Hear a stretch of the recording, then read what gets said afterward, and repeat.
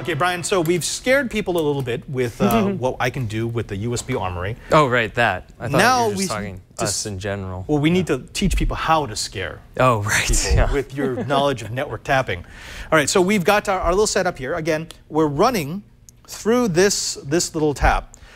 This is being powered off of my laptop, which is kind of awesome. I love that fact. Nice.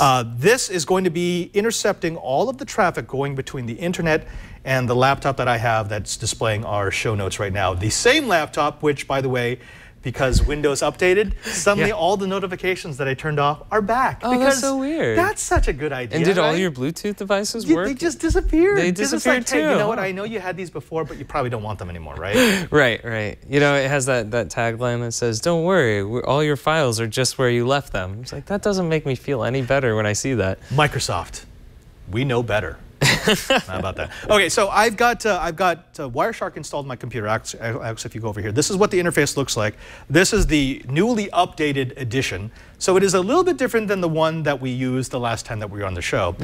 But it's already hooked up to the tap port. So all I should have to do is tell it to connect to this. If you zoom in on this, it's telling you the different interfaces. I've turned off the wireless interfaces because I don't want to get any of the traffic through there. Right. It's only capturing the packets that are coming into the Atheros PCIe connected network controller. Right. So I'm just going to click this. The Ethernet. Right. Just let me get there. There we go. Click that, and now it's starting a capture. Now I'm not doing anything on the computer right now. And there we go, it's starting off. This is actually normal. So what I see here is there's a lot of source, 192.168.1.1. That is my router. And it's, see the destination 239.255.250. Yeah. Essentially, it's picking up some of the traffic that's passing between the router and the client device. It's looking for what's on the network. As I scroll down, I start to see more and more of these packets.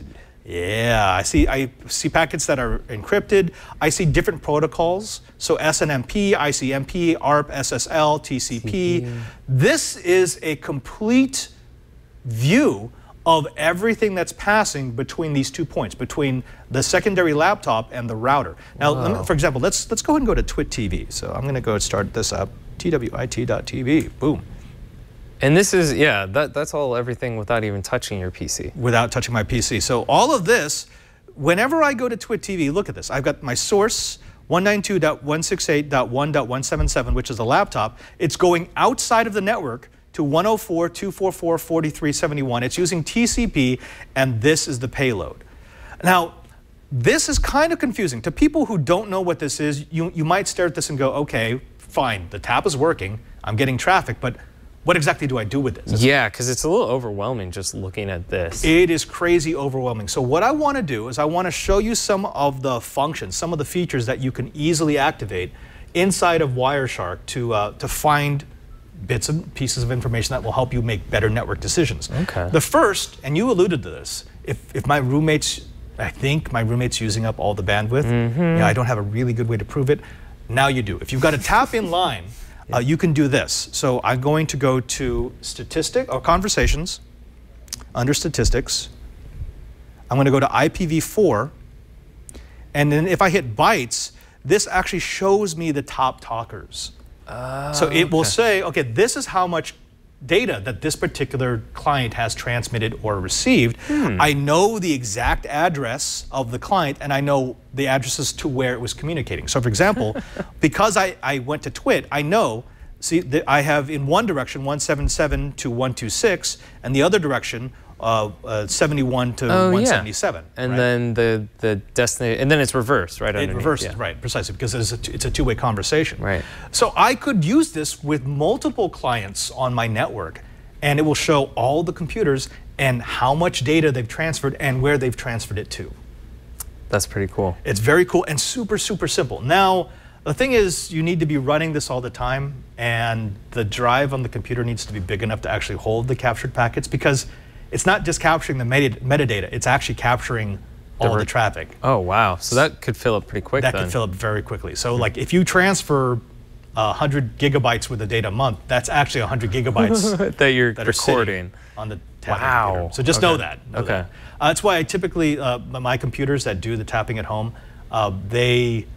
either use a desktop or they have a separate interface that connects to a network drive and it pushes the packets there. Okay, because then you just have a huge network drive that sits. And Precisely. What you don't want to do, which is what I did a long time ago when I was a noob at this, was don't do that, but then route through the regular network, because are you doubling up? The capture computer is capturing its own packets. Right. Oh. I was like, why is it filling up so fast? Oh, yeah. That's crazy. And it's a loop. So it's capturing it's capturing the packets that it captured and pushed onto the network, which are now again being captured and being pushed onto the network. So you can like it's like double dipping. No, it's not double dipping. It's like infinity dipping. It's like you transfer 10 megabits of data and it's got 40 terabytes. Oh wow. It's not real useful. Okay, so you maxed out a couple drives then. Precisely. The other thing that you can do with Wireshark, and this is actually very useful. This is called the filter display. This allows you to look at just certain packets. Like for example, I can say, just give me TCP, and it will filter out all the packets that are not TCP, allowing me to have a better view of just that type of communication. Or I could say, show me SSL, and now it's only going to show me the packets that have been encrypted. Okay. I could also ask for DHCP, so I can say, okay, how many times there it goes. How many times did a client request DHCP information on my network? And there's a whole list of all the different filters that I can apply inside of Wireshark. Right. Why would you want to search for like TCP over like SSL over something else? Like it's all troubleshooting. It's network troubleshooting. I mean, sometimes like I look for FTP. I'm like, there shouldn't be FTP. I didn't do any FTP. And if you do see FTP, then you know something's up. Right. Or I could look for like strange ports. Like right now, there's no FTP, so I'm good. Right. But sometimes I'll see something in the FTP screen, and I'll go, what initiated an FTP transfer? And then I can backtrack it and find out, okay, I've got a bad actor on the network. Okay. So yeah, if you were you suspected that your computer or a computer on your network was hosed. Is that what, like, you just search FTP? You're like, I know I'm not using FTP, so if something pops up, that's bad. But what would be? FTP would be simple, but I mean, it would be like the #1 eater of traffic that we don't like as IT administrators are torrent clients. And they normally like to use weird ports. Right. And so there's actually an expression I can add here to say, okay, take away all the standard ports, all the ones that I know of, and only show me data flowing to and from ports and protocols that I can't classify. Right. And if I see like, oh, 2 terabytes transferred, that's probably a torrent device, and it will show me the computer that's doing it. God, that would be super powerful. It's crazy powerful. Cool. I mean, people always ask for different pieces of hardware that can do all this magical stuff, and really all you need is a decent tap and a decent installation of Wireshark. And you could do this over the wireless too, if you have the right antenna. Wireshark will work over any network interface. I'm pushing it only through the Ethernet interface right now because I want a nice clean capture. I only want this. But I could also hook it up to the Wi-Fi, and I could say, hey, you know what, put me into promiscuous mode and just show me everything. Any packets that you capture, dump into Wireshark. That's what I used to do. I don't do that anymore. No. It's a bad. Bad.